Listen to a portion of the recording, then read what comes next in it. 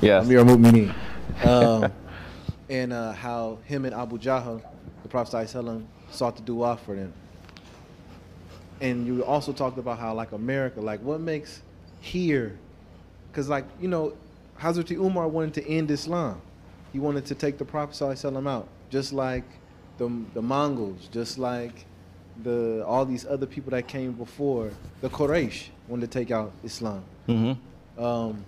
What differentiates, let's say, you know, an America from France or from Russia, or, you know, like Umar from Abu Jahl? Like, what is it that causes people that are persecutors to become people that actually stand up for haq and support it? With the case of Hazrat Umar, radiallahu an, because it is the prayer of the Holy Prophet ﷺ. We see how powerful his prayer is. When he asks, he knows already. Allah knows his heart. He says one of them. He could have said both. Could have. Allah is going to turn down? No. But he has modesty, extreme shyness in front of his Lord. And he says one of them, and he knows which one. So it is the prayers of the beloved ones, the holy ones, that is making this world and these galaxies to turn. Of course, all power comes from Allah. But Allah subhanahu wa ta'ala, He gives that power too to those who can carry it, those who are representing.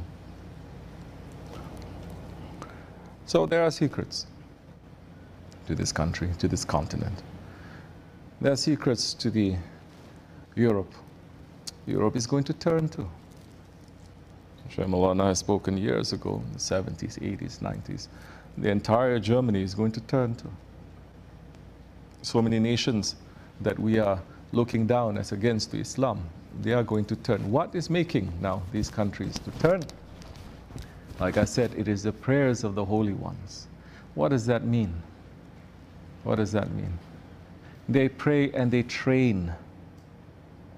They train those ones to become beloveds to Allah, and because of their blessings now, others, their hearts, although it is covered by darkness, the light is shining through, and it is going and it is connecting. The people of Central Asia, Hazrat Ibn Abbas, one person, he went there through the miracle of being able to speak and the light of the Prophet ﷺ, the entire nations, they turned. It was one Sheikh who was in front of that Mongol king that was out to destroy, that his heart turned, a friend of Allah. You understand? Now the friends of Allah, they have said about this nation. And the friends of Allah, they're sending their beloved ones to this nation. And we're seeing, yes, every nation is doing wrong. Yes, this country is doing wrong too. We're not saying this country is saintly. But especially in this Akhir Zaman, what it is doing to protect the faith of the believers, you cannot even find in Muslim countries. You cannot. So what is our responsibility? Is our responsibility in this country where the dunya is open to us to be running after dunya?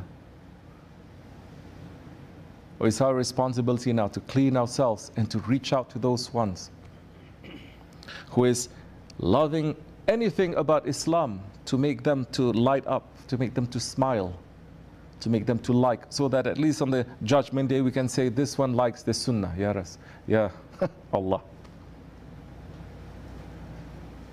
That is showing faith. Other things are going to happen, of course. We're not going to get into that, where you are going to see haq and batil crushing. May Allah keep us in the way of haq. Amen. May Allah not make us to betray, inshallah. Amen. May Allah make us to be